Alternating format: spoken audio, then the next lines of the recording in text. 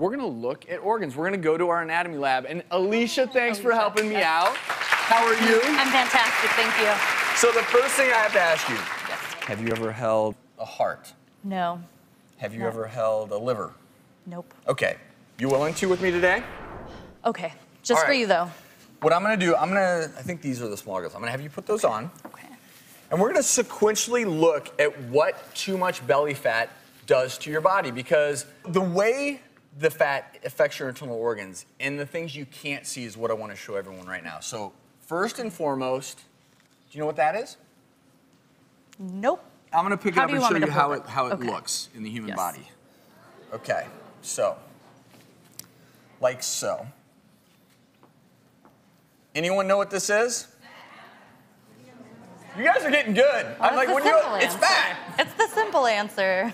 So this is called your omentum. And think of the omentum, hold that for me and show it to everyone. The omentum, in a way, is the apron, and it covers your internal organs. This is visceral fat. This is the fat that, as you're putting on more and more weight, it goes and stores itself here. And this is where all those reactions begin, the pro-inflammatory process that can lead to heart disease, diabetes, and so many other ailments.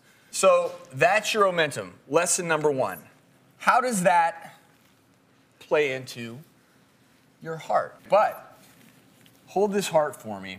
This is the healthy human heart. It should be about the size of your fist. Just feel that. This is the heart of someone who took care of themselves. They were fit throughout their lives. They did not have high blood pressure. They weren't dealing with abdominal obesity. Hold this one for me. Oh my gosh. Wow. I'll hold that one up next to it just to Okay. show. But feel how heavy that is. Wow. So do you all see this? Should I open it? Yeah, open it and show people.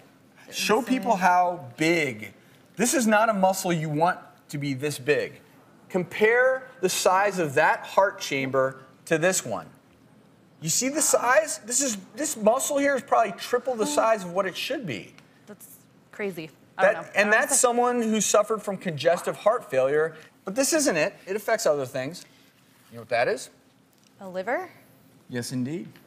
Your liver does so many things. It filters your blood. It really does have so many functions that are important to life. Now pick that one up. I'm going to hold the healthy one next to it.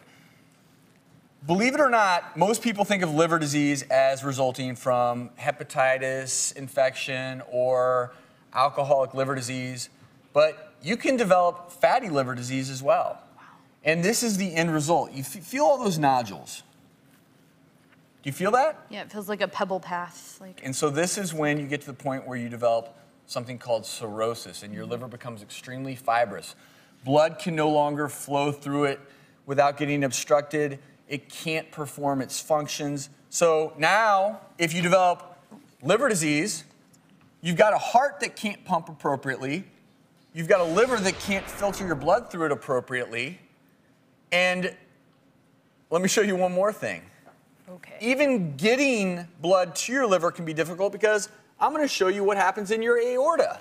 This, everyone, is an aorta that has been opened up, okay? So think of the aorta is usually obviously closed, like so, right? And then we just opened it up. Everyone see at home and in the audience how smooth that is?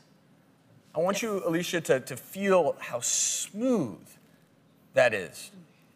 It's like a slide. It slides, right? Mm-hmm. Because your blood cells are supposed to slide through your arteries. This is the way your aorta looks when you're in your teens. Okay. This is the way your aorta looks if you spend your life making bad choices. I don't know if you can visually see how dramatic that is. Do you want me to hold this one up next? I'm going to have you feel this first, because I want you to tell everyone what you feel. Oh, it's really, really bumpy and rough. These are fatty deposits that build up over time. And if you think you're immune from this because you're too young, think again. So hold this for me. This one? Yep. Okay. Y'all see the difference? Okay, let's lay these down. We're going to go back through these. Do y'all see the difference? Do y'all see the difference? That's why I'm passionate about belly fat. Alicia, thank you so much. Thank you so much for having me.